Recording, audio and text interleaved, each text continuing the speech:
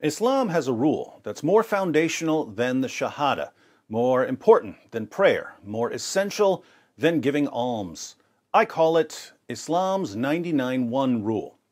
Muslim leaders have relied on the 99-1 rule for 14 centuries. It's how they keep people from leaving Islam. It's how they keep people from questioning Islam. It's how they win new converts to Islam. Islam only exists because of the 99-1 rule, and yet no one talks about it until now. To understand Islam's 99-1 rule, think about Zakir Naik giving a presentation. Naik makes false claim after false claim after false claim, and yet the audience is sitting there, mindlessly nodding in agreement and cheering whenever he raises his voice. My friend Nabil once made a video titled Zakir Naik, 25 Mistakes in 5 Minutes. I'll link to it at the end of this video. Nabil showed that in just 5 minutes of speaking, Zakir Naik made 25 factually false claims. That's an average of one factually false claim every 12 seconds. No one produces false statements at that rate except someone like Zakir Naik. And yet Naik is regarded by many as Islam's greatest living apologist. How does this happen?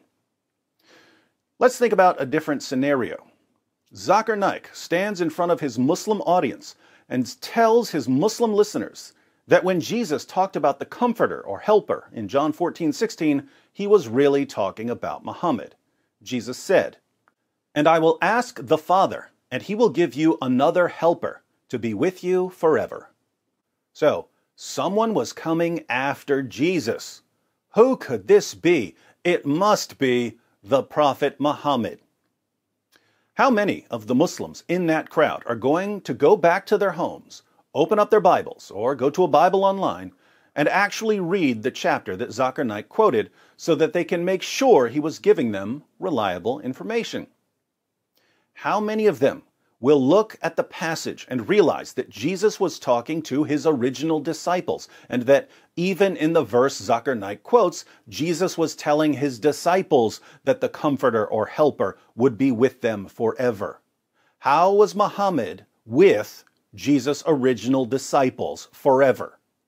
How many of Naik's listeners will read the very next verse and see that Jesus identified the Helper as the Spirit of truth, whom the world cannot see because he's a spirit, and that Jesus' disciples already knew the Helper because he was already with them and would soon be in them? In what sense was Muhammad an invisible spirit who was already with Jesus' disciples and would soon be in Jesus' disciples?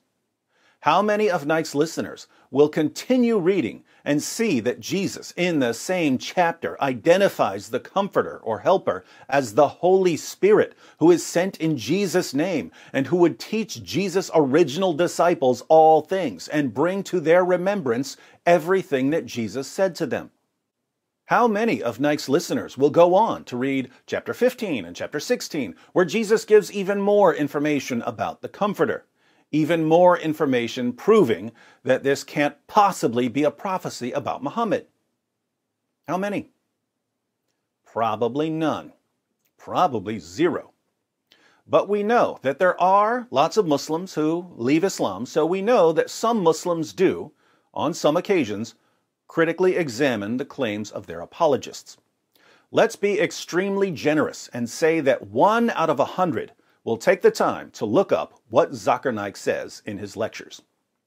Muslim speakers like Zakir Naik understand that only a tiny, tiny minority of their listeners will examine what they're saying. They know about this ratio. They count on it. They rely on it. They depend on it. Their focus is not on the one who fact-checks their claims. Their focus is on the 99 who don't.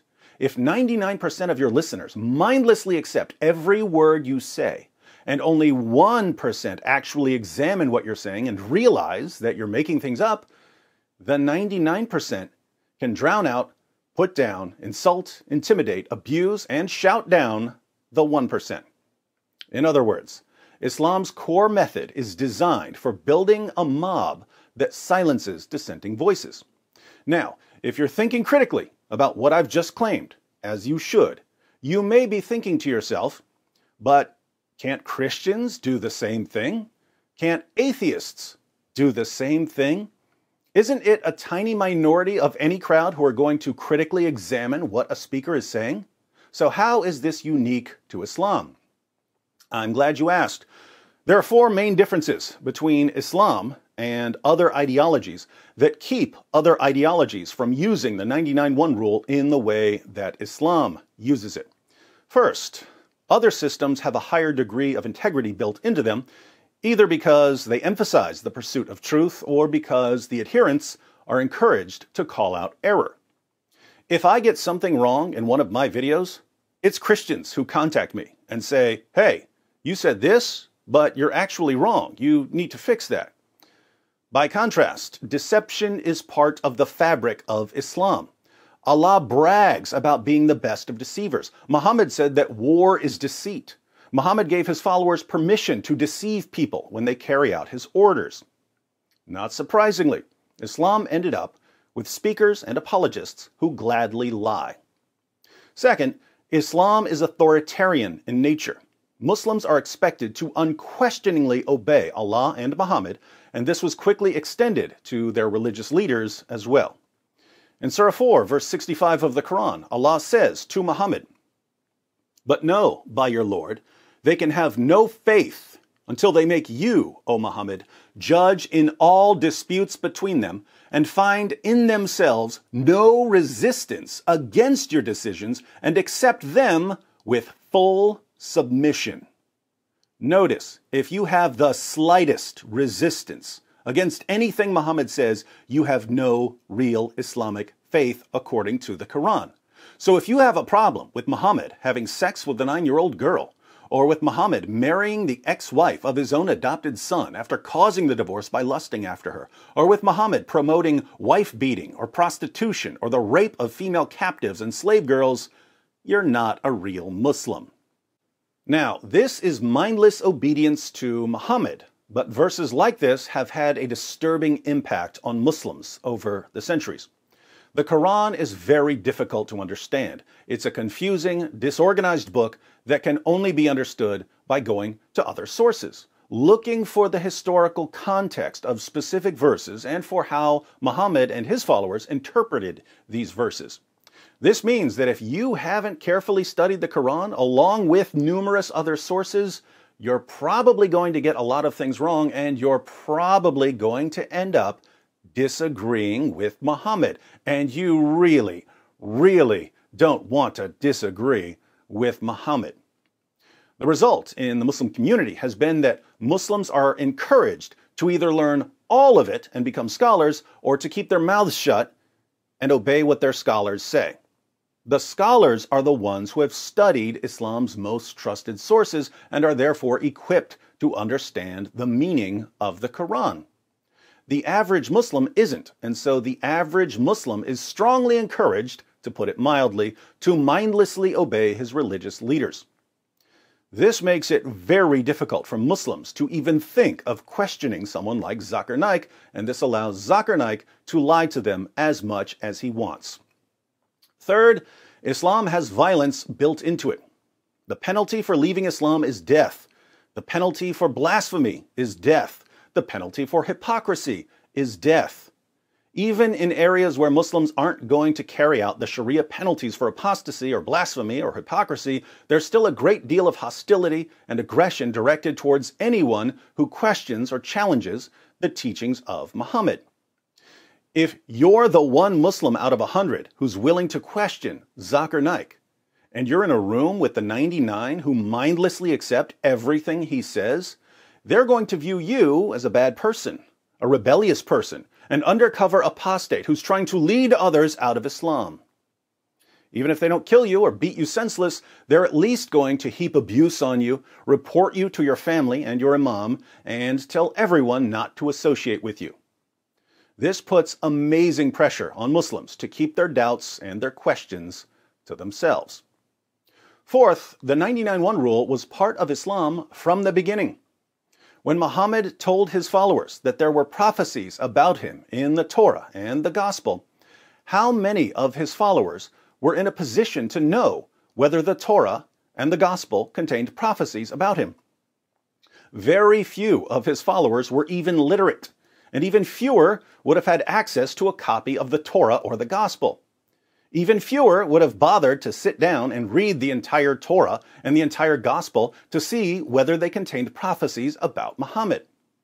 Now, let's once again be generous and suppose that 1 out of 100 of Muhammad's followers went to the Torah, went to the Gospel, and realized that both of these books thoroughly contradict Muhammad and his teachings. This troublemaker stands up and says, "Muhammad, I just read the Torah and the Gospel, and these books completely contradict what you're telling us. I can only conclude that you're a false prophet." How are the other 99 going to respond? They don't know what's in the Torah. They don't know what's in the Gospel. All they can do is believe what someone else claims about the Torah and the Gospel. Who are they going to believe? Muhammad, the prophet of Islam, who will have you executed for disagreeing with him, or some random guy who claims that Muhammad is lying? Easy decision, and the 99 quickly silence the one by executing him for apostasy. Throughout the 14 centuries of Islam's existence, Muslim leaders have understood that as long as you can build the biggest mob, and as long as this mob is willing to become violent, you can silence anyone who gets in your way. If, out of every 100 listeners, 99 mindlessly accept what is said, and only one questions what is said, the 99 can silence the one through pressure, ridicule, intimidation, abuse, or violence. That's been Islam's bread and butter since the year AD 610. So, how do those of us who are now aware of Islam's reliance on the 99-1 rule counteract its use by people like Zakir Naik? Well, we have to recognize the times we're in. Many of us live in countries that protect our right to speak and to question and to challenge and to refute. Islamic leaders are in no position to silence us.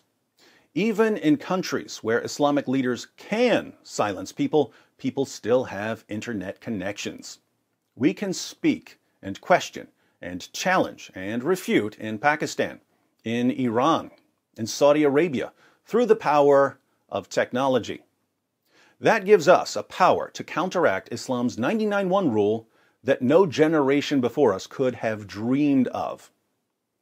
The one may be outnumbered by the 99, but the one can be smarter, wiser, louder, and braver than the 99. And the one now has help all around the world, a fearless, relentless, international squad of free people who know the truth about Muhammad and the Quran.